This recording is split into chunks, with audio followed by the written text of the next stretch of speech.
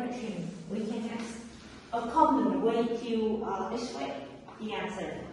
The next type question is going to be compare and contrast.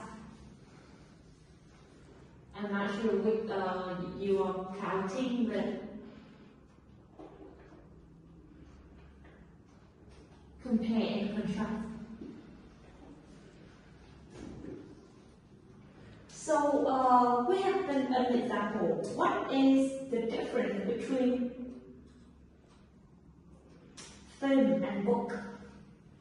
Well, I think the difference between film and book is that with film we can be more active in animation, so that people can easily to understand what movie is going on, or what can be the next happen, and moreover people can also see some action of that movie, so that will be more interesting than the book. Compared to the film, the book is more likely to have many words that maybe in sometimes people maybe feel that is tired or don't want to read the instruction of that book, or this may lead to the waste of the book, and it also have some benefit too.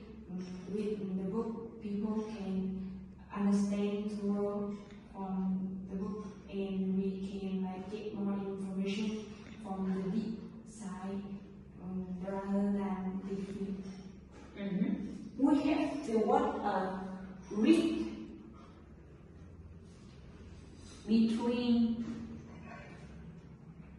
the line. You know this one?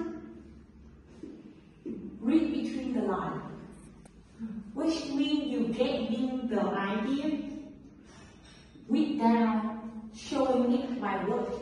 So it's how book express the idea. Normally, I believe that the difference between film and book is about the slow, the speech, and then the way it makes people feel about the content.